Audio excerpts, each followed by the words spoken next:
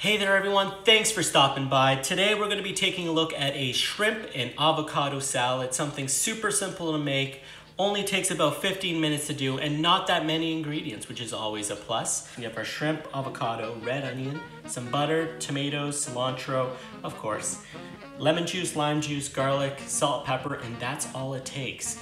So let's get started. Start off by cutting up a good handful of cilantro. Toss it into a mixing bowl. Next, grab your red onion and chop half of it into the bowl with your cilantro. Grab one whole beefsteak tomato and cut it into small pieces and mix it into your bowl. Finally, complete the salad portion of your dish by grabbing 6 ripe avocados and cut it into cubes and adding it into your mixture. Season with salt, pepper to taste. And then finally add a few splashes of lime juice and lemon juice to taste. Combine the salad by giving it a good mix. Get a hot pan going with around a tablespoon of butter.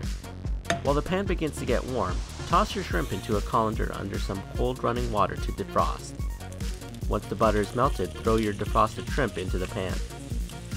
Add some salt, pepper, and garlic to taste.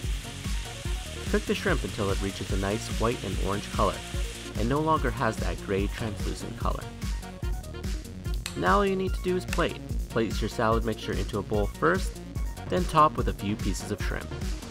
And there you have it, a simple, quick shrimp and avocado salad, something to impress the friends. Thanks for tuning in and we'll see you on the next one.